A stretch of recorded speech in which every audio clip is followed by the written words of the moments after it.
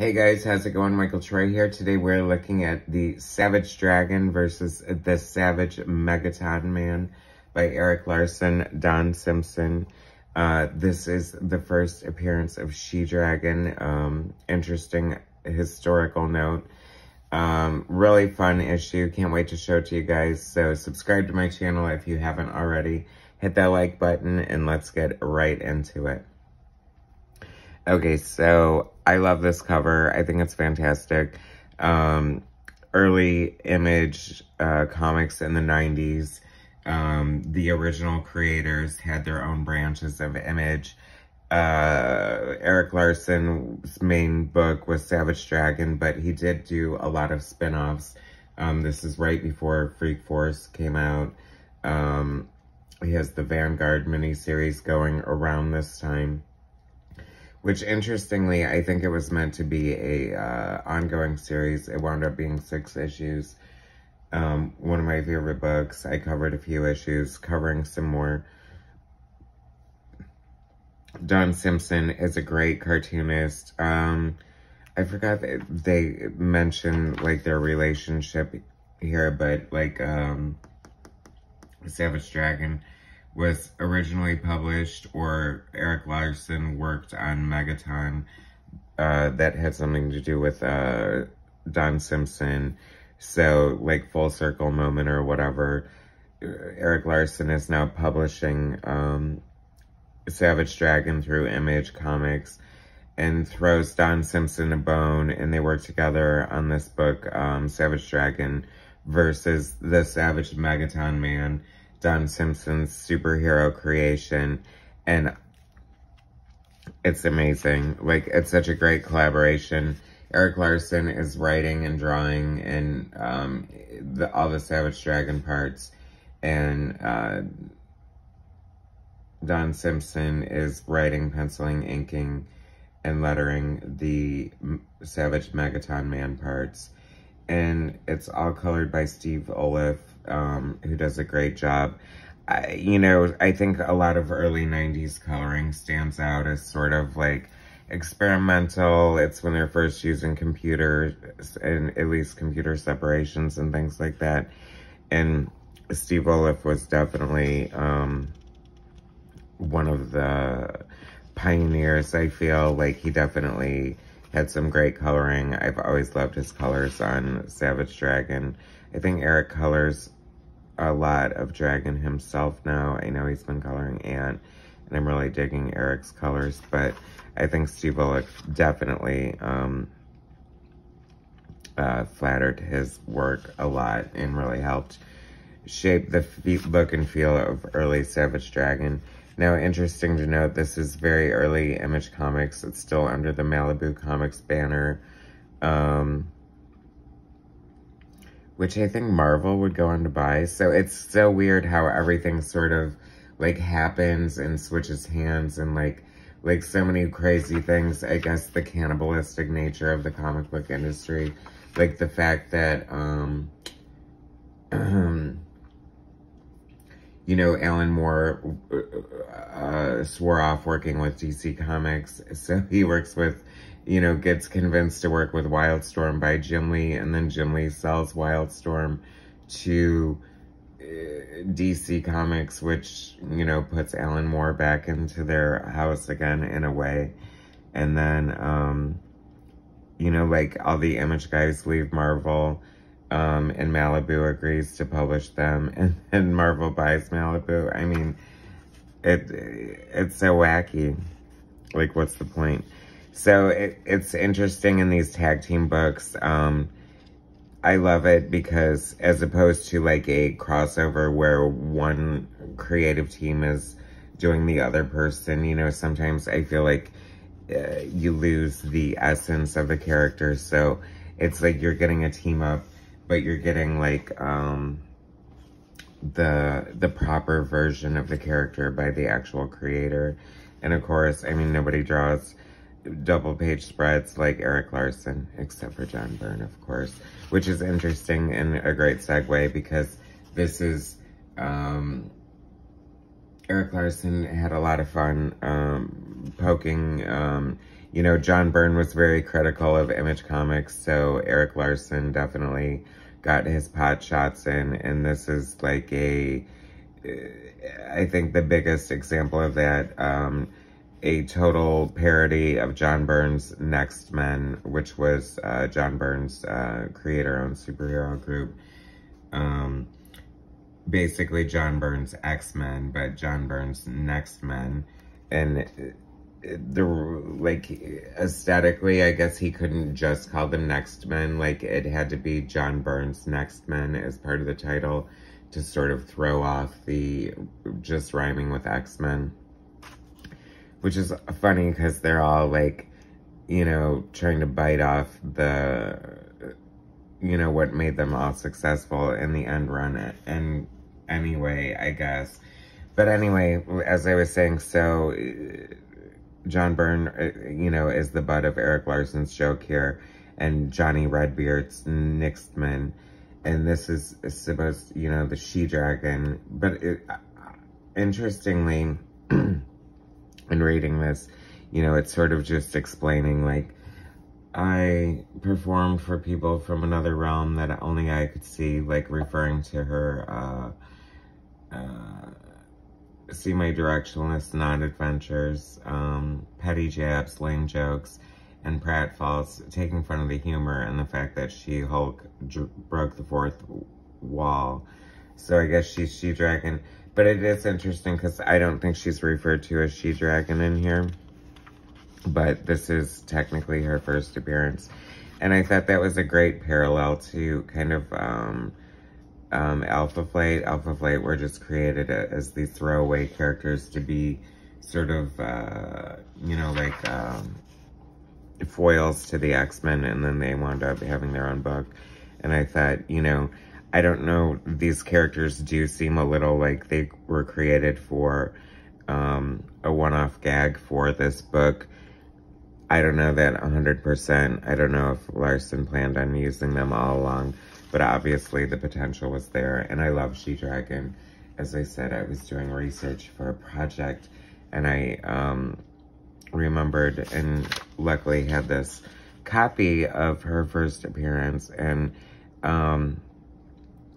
the fun of this book is so tremendous. I love this. Like, I really want to, I remember seeing Don Simpson's art, and just, I love his classical cartooning. He has, like, the perfect, like, melding. Like, this is hysterical. Like, the dialogue is just so funny. I love these characters.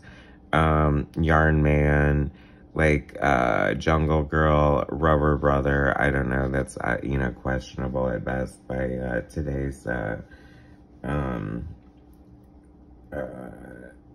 you know, social climate. I mean, it's like so telling of comics in the past. I mean, this is the 90s, so, you know, I don't think they were trying to be racist or anything, but it's just funny that the black character is always called Black this or Black that or something brother, you know what I mean?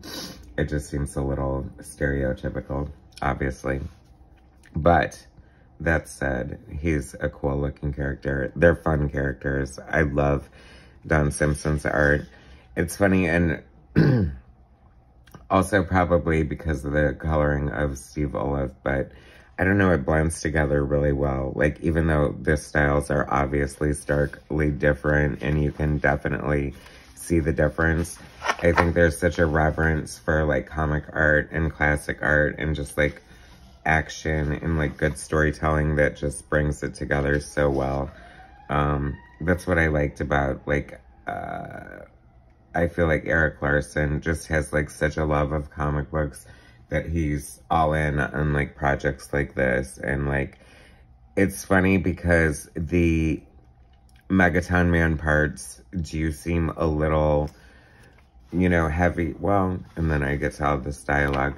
I was going to say it does seem a little more thought out, a little more involved, but not to say that the other part isn't great, because it is the Johnny Redbeard's Nixed Men debut, after all. I just love Don Simpson's art here. It's just so good. Just like his ink line, like his brushwork, just like the feathering and the points are just so concise and just like really cool. I mean, he did Splitting Image, which I also covered, which was hilarious. And there's just a lot of great gags in here and a lot of fun dialogue, like a lot of pot shots at Image in general. And I think it's always good to sort of like be in on the joke and parody yourself. And everyone's going to probably 100% disagree with me maybe, and maybe it's been brought up before, I don't know. But just looking at some of these, I love, like, this is my favorite. No offense to, like, Malcolm Dragon, but this is my dragon, and I love this dragon, and it's, like, maybe that's why I don't religiously read the new dragon, the current dragon, just because I'm nostalgic like that. Like, I just want Peter Parker, I want Tony Stark, I want, you know, Clark Kent, Bruce Wayne, like, no one can replace them, and no one should. But, you know, I guess if you're going to do 300 issues and you have an arc in mind, and it's your book, do whatever the hell you want with it, right, Erik Larsen? But wouldn't Bruce Willis have made, I guess he's retiring now because of, sadly, because of, you know, his declining cognitive health or whatever, but, which is truly sad, but I feel like Bruce Willis would have made an awesome Savage Dragon. There, I said it. I love Megaton Man. Like, he's like Superman, but then he's got like Cyclops' visor and just this humongous, like, Dudley Do-Right chin. This is such a freaking awesome panel. I love this. Like, gorgeous. You see, this is what I love, and this is like such, like, it's the beauty and joy of comic book art. It's like you take someone like this artist, like Don Simpson, and this is such a, like, great classic comic book superhero panel right here, but done in his, like, amazing, exaggerated cartoon style, but still with all the technique and drama and, like, the amazing use of negative space and the spotting of blacks.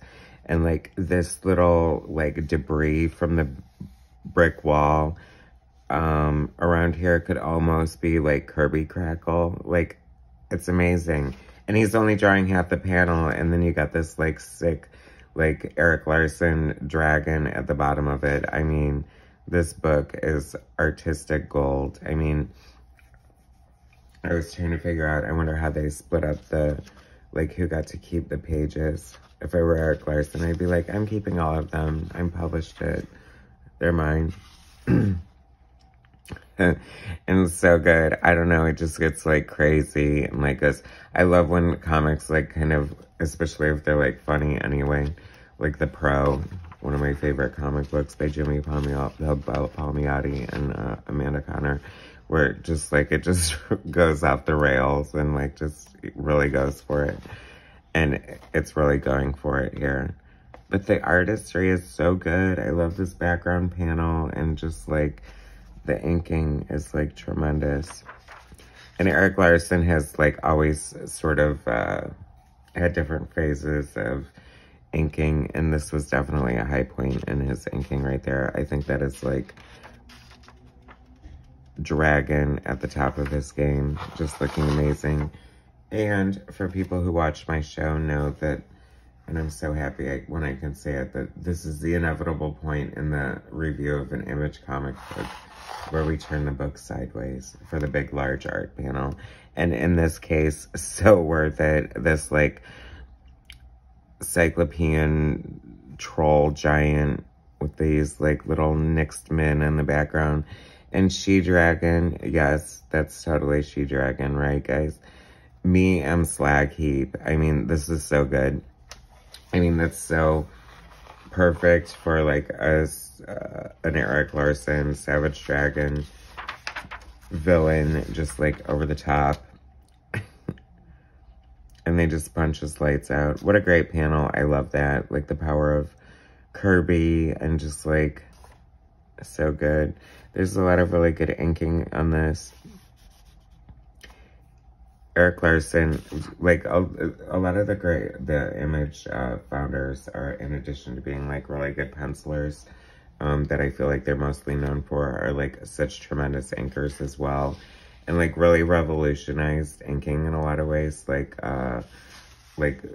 Top Cow, Mark Silvestri's inkers. Oh my god, like Renaissance art. McFarlane, Larsen, Liefeld, oh my god, like his inking is like totally off the chain. Anyway, definitely one of the strengths of his art.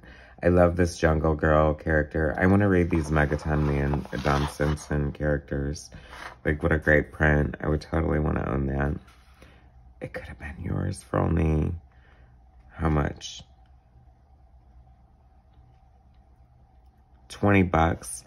No way. If anybody out there owns that, they're so lucky. I guess I just couldn't do it all back then. Or else I would have, right? Freak Force, coming soon. One of my favorite books ever. I definitely covered that. The Savage text page. Early Image was so amazing. I love this here too. So they drew each other's characters. I don't, you know, it's like Erik Larsen must have been busy AF, getting ready to put out Freak Force, doing the monthly Dragon. I think Vanguard's floating around, and like, you know, maybe Deadly Duo, just like so many things. Like, his output is tremendous. And then he flies back to Marvel and does Defenders at some point, which I think is probably not till like maybe 95 or something. Anyway, love this character. I love seeing Erik Larsen's depiction of him. That is such a great pinup right there. Really love the inking. Very, very cool. This Don Simpson's dragon is very cool. I'm sure fin heads immediately would say, he got the fin wrong. Like, I guess the fin is supposed to be like more like 45 degree to the forehead, something. I forgot the formula, but hey, it's Don Simpsonized. That's what I feel like. And maybe that's like just defending bad art. But I feel like that's the joy of having a different artist draw a different character. Is like, what's to get wrong if it's their version of that character? I mean, it's not Erik Larsen's, and it's quite a departure. Like, that face is very different. He looks sort of like an Italian, New Yorker. For lack of a better, I don't know. He just looks Italian to me for some reason. But it looks very cool, of course. I love Don Simpson's art. And, like, I love, like, he just really puts, like, everything into it, I feel. Like, it's, like, this definitely was made by people who love comics and love to draw comics. It got very dark. Interesting. But this character is so good. I would love to see more of him. Bring him back, guys. Jay Lee's Chapel. Like, it doesn't get much better than that. Supreme, number 3. Spawn, number 9. Pit. Such a great time. Wild Star by Jerry Ordway. Oh my god, amazing. Alright, guys. So that was Savage Dragon versus Savage Megaton Man.